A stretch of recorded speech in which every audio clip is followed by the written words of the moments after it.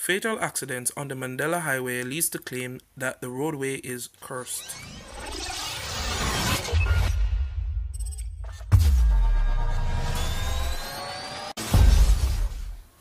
Yesterday, fatal crash along the Mandela Highway has led to claims that the stretch of road is cursed. The five-vehicle collision claimed the life of a woman and resulted in injury of several others. It was the second multiple vehicle collision on the highway in a 48-hour period. Yesterday's accident involved a hearse, which was part of a funeral procession, as well as a garbage truck. One of the workers on the highway told the Star everyday accident or something happened on the stretch. Last week, a sixth vehicle. Sometimes people just drive and run in a water barriers. Car, bus, trucks, and everything brought down there. When me say every day, drama out here. People say out here curse.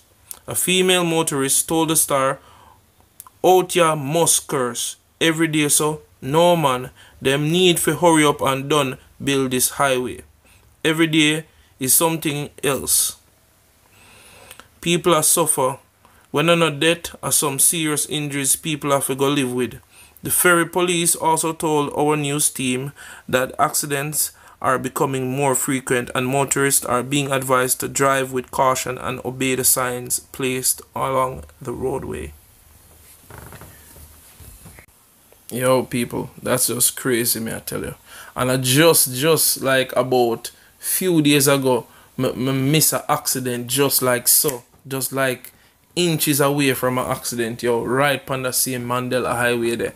And my thing is, I think one of the reasons why a lot of this is happening is because the roadways them, they open up big and then they get really small, and all of the barriers and all of that causing this. You see me I say, sometimes, especially if you drive when you up in the evening to the night when it's dark up, some of the barriers them come in too close and then you have to shrink up to a next lane and all of that. So a lot of that, if you're driving and you not drive slow, and if you drive, you not drive with caution. That's why they say if you drive with caution and obey the signs them, because to hold the roadway set, I fix it now people. So now if you remember say a new roadway and things, so them have to fix one side and then come back to the next side. So you gotta find all of that. So people may be gonna just be careful on the roadway. You see me? Because right now it's not stable, it's not in the best of order. You see me? People saying that it's cursed and all of that, but my opinion, I don't feel like the roadway cursed. I just feel like say the roadway just not in a position for you to drive fast on it right now. Just take your time